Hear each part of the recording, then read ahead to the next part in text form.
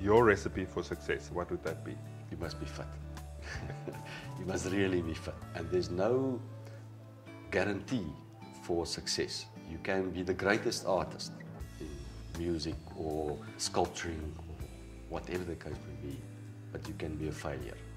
In business, you can be the smartest guy out, but not succeed.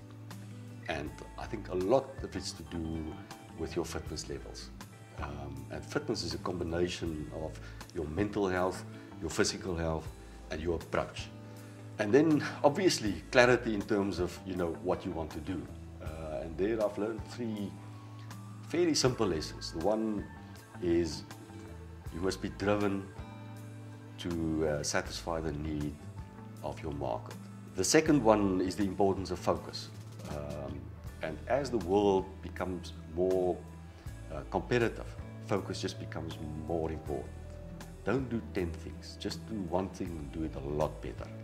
And the third one, to me, is critical, and especially critical as you become more successful, is to remain humble. Riaan, thank you very much. It was really inspiring to talk to you, and I wish you all the success going forward, and I'm looking forward to coming back here and tasting some more wine and great food. So thank you very much. Cheers. Cheers.